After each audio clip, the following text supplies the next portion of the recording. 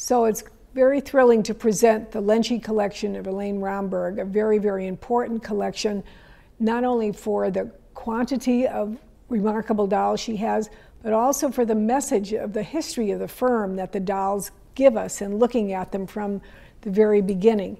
Elena Di Scavini was kind of, her formative years were during those troublesome times in Europe in the early 1900s. And she kind of thrived and grew up in intellectual and artistic circles within her family. There's said that at age 15 she ran away from home and joined the circus for about 6 months, and her mother let her stay because she thought that that would be important. She worked within various artistic and literary circles, and she had a lot of friends from there. Well, the war ended, World War I ended, and Italy was kind of in bad shape, and she had to find a way to make a living. The family had no income at all. And so she kind of tried various things, and she then thought, I think I might make a doll, but how would I make a doll? One of the reasons she wanted to make a doll, and this is a quote that she has in some of her early works, and I love this quote, and I think that this says something not only about her work, but about all of us who are interested in the history of dolls, in the collecting of dolls and the preservation of them. This is what she said: when I was a child, my doll was rags and sticks. My doll was nothing, and therefore she could become anything. My doll was nothing, and therefore she could become anything. I think that's an incredible mantra for the importance of dolls in a child's life, and also for those of us who enjoy their history and beauty today. It's a good mantra to follow today. At any rate, she decided she could make dolls. And she said, well, what will I make them of? What will I make them? And she said, I know, I could make them of felt. And she connected with a hat making company in Turin, where she was, and worked with making a mold, because they could take the felt and steam press it over the mold and form the face of the doll. I'm so fortunate to be able to have a collection like this to work with, because in working with it, I'm able to trace the evolution of dolls, their construction of them, how they were made, the materials that they used. And a couple things become very clear. Number one, the doll maker becomes more sophisticated in their techniques and in their fabrics and in the painting and production of the doll. But number two, their vision kind of stays the same. And one of the things that you'll see as we go through this group of Lenci dolls is that many of the characters keep being produced over and over again, and many of the same themes, the same colors. But let's start at the beginning and see where we go. In the earliest years, and this would be, well, her first ad appeared in 1920. There's not a catalog yet. No catalog appears until 1924. But in 1920, she had a full-page ad in Au Printemps' Christmas catalog for the Parisian department store, in which she showed some of her earliest dolls. And when I first became aware of Lenci dolls, I thought these dolls, oh, they're not very nice. And I'm sorry I'm saying that now, because the fact is, it was the material she was working with that was not as refined as it came to be. And we have here 3 early dolls from the very first year of production. We have the cowboy, we have what she called in the catalog the chef Indien, and we have Salome from the film that was coming out based on the costume worn by Theda Bara. And when you look at them, you might be tempted to say, oh, I don't think they're really good quality, but they are. They are for their importance of their time in the history of the company and what they represent. And I'm going to turn a few around so you can see them. You notice he has his leather belt, he has his vest. When he comes back around, little details you'll see repeated over and over again. We have the holster with the little pistol inside, his wonderful fur on the front, and the hand painting of the face with the side glancing eyes was a very dominant kind of feature at this time. Salome was fascinating. She was only appears to be made for 1 year. and we don't know why. The film was very scandalous. I was reading a lot about this, and it was scandalous for a lot of reasons, ranging from how promiscuous she appeared in the film, and also how it was kind of like an anti-religious type of thing. You have to go back and read all about it. It's pretty interesting. But she was only made for 1 year. However, what Elena Di Scavini, who started to trademark her dolls as Lenci, so let's just call them Lenci from here on, that makes it easier, very, very interested in the theater, the Commedia dell'arte, and in the anything that was circus themed, anything that was themed of the performing arts. And look at our figures here of the Perrault and of the Perrette. And the Perrette, I have her sitting by the side because I want you particularly to notice the spit curl coming onto her face. That type of thing was very, very important to Madame Di Scavini when she was doing it. There are two little children, two little girls standing there, and one in purple and one in pink, and they kind of look like really simplistic, but these dolls are very, very important. They were shown in the first year Lenci catalog, and to have them, and that pink one, I mean, the costume is very simple, but it's original. You can even see the little square on her foot where there would have been a Lenci label originally, which has sadly disappeared over the years. If we go up to the top, we're going to see a couple other examples of work that was done during this early period. And peeking out of the big cabinet on top, peeking out the window of the cabinet, are some of the miniatures that she made starting in the late 20s and in different varieties. Some of them were just known as miniatures and were little 8.5, 9-inch dolls in sport costumes or in ethnic costumes. But the ones that I love are the ones that are on that middle shelf with the little bent knee, and they're so adorable. They're 6.5 inches, and that little boy who's the golfer, wow. The detail that went into this design of the costumes. He, for example, look at his little shorts, the golfer boy.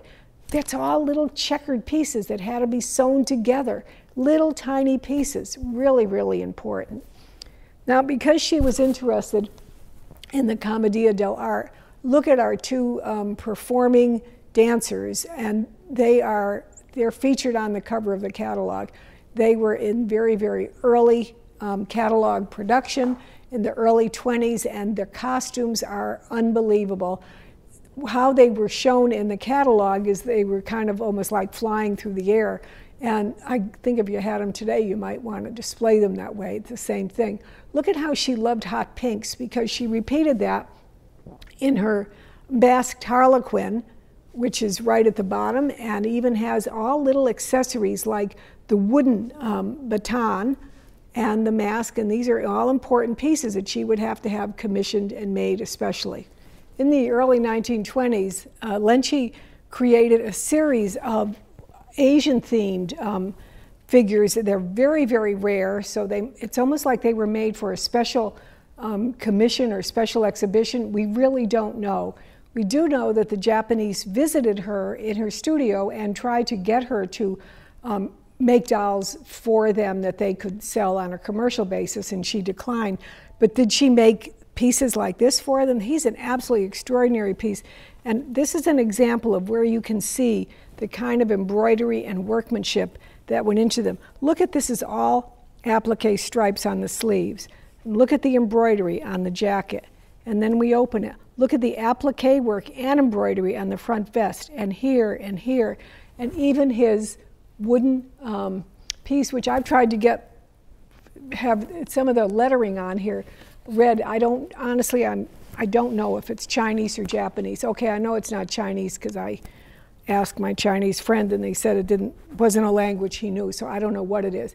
But she was very fascinated with the entire Asian culture and produced some extraordinary dolls. Up on top, for example, is a very, very lovely one that she did. This is from her 300 series, but earlier on she did a larger one, very, very similar to that, and that's what we tried to get the medallion reading on the chest to what it said, but it made no sense to my Chinese friends, so I'm sorry. Maybe she was just drawing. I don't know. You could find out. That would be a research. Holding the wooden lantern, these wooden accessories on Lenci's are very, very important to find out. Over to the left of her is a red-haired guy. He's a Russian Cossack, and this is really interesting. She was quite intrigued with the Russian dolls and with the whole Russian culture, and she made several that were quite important at the time, and you're going to see a few others that are coming up.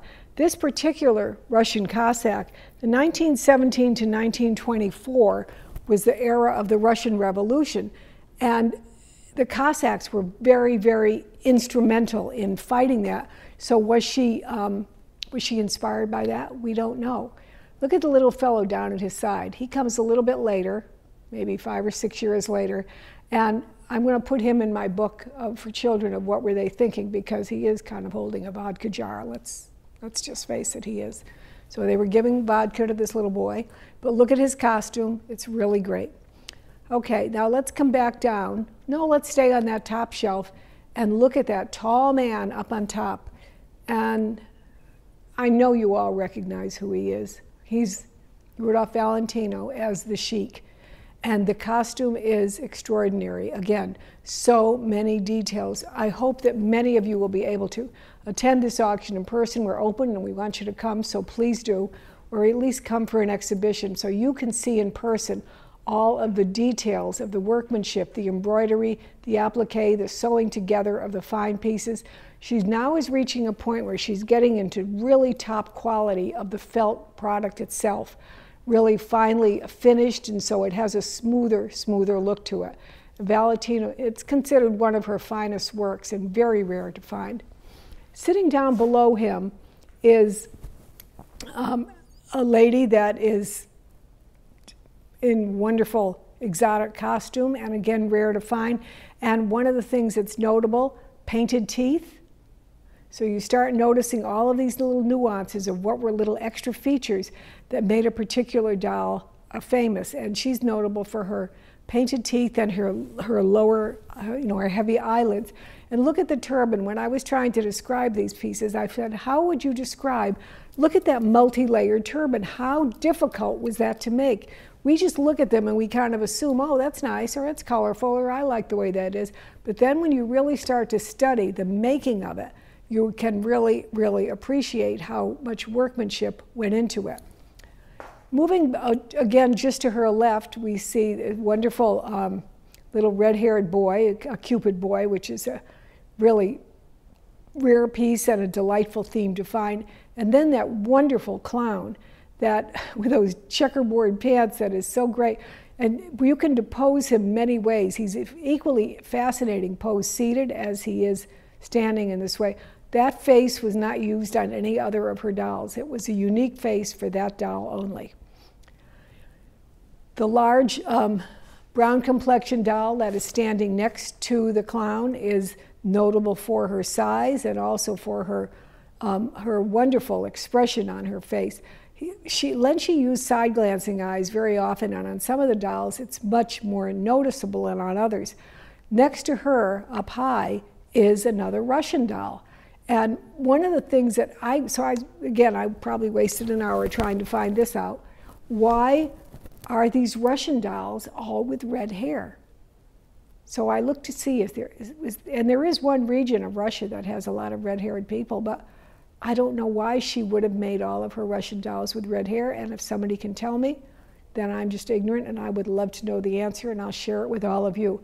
But look at the embroidery on his jacket. He was named Ivan, and you can even see, look at the detail on his boots, all of the embroidery detail on his boots.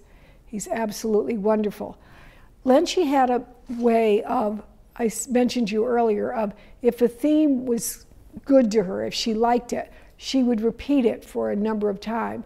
So you can see, standing next to him is one of the little tiny 8-inch Lencis, 8 to 9-inch Lencis, that were known as the miniatures, wearing not virtually the same jacket, but the same concept jacket with the gloves tucked into the sash and the same kind of embroidery, same kind of coloring. The tall guy would have been made in the early 20s, and the little guy would have been made in the early 30s. So you see how she would carry themes through over a period of time.